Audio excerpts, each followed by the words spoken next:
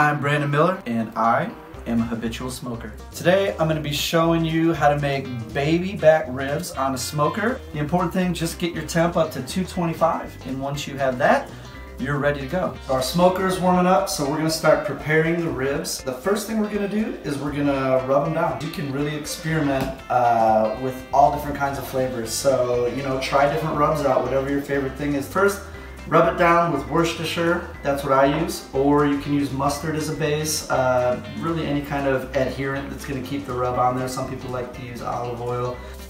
And then we're going to rub that all down, put the rub on, and then we're going to be ready to go on the smoker. So we got our temperature pinned right at about 225, that's perfect. So now we're going to put them on the smoker and we're going to leave them sit there for 2 hours. We just pulled our ribs off, they're looking really good, but now we're going to do the step that really sets this recipe off. First, we're going to take pads of butter and you're going to line it up on each rib. Then we're going to drizzle it in honey.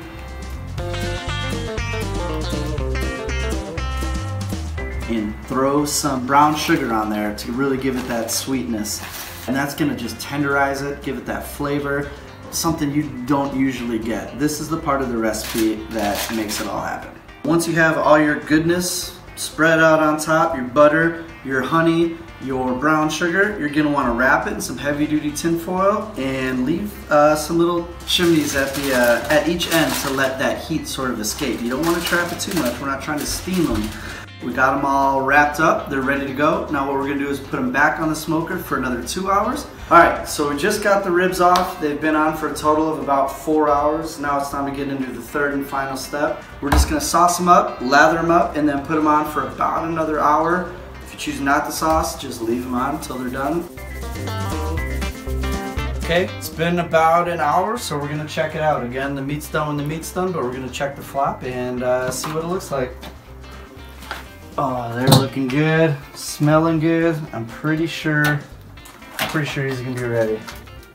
All right, now those feel good. You can see that there's a little bit of separation there in the rib where I'm pulling to, so I think they're ready to come off. Now we're gonna cut into it. What we're looking for is that knife to go in there nice and smooth, and then once we get inside, hopefully there's a beautiful smoke ring, and it's everything we dreamed of. Oh, yep. See how it just glides right through there? That means we're in good shape. And yes, we got a little ring around there. That's what we want to see. And now it's time to taste.